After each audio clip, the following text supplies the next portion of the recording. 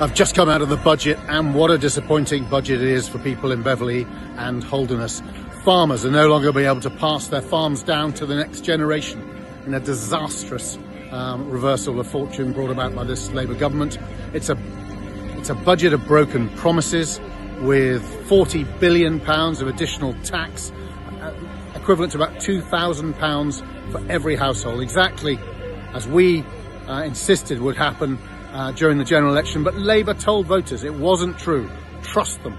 This is a disastrous day for trust in politics, because Labour has broken its promises, is putting up tax, all to reward its union paymasters while hurting the elderly with the removal of the winter fuel allowance, hurting small business, hurting businesses in the high street, hurting farmers, hurting the whole country's future, because the Office of Budget Responsibility says as a result of today's budget, growth is going to be even lower than was expected. Today is a disaster, and Labour ministers should hang their heads in shame.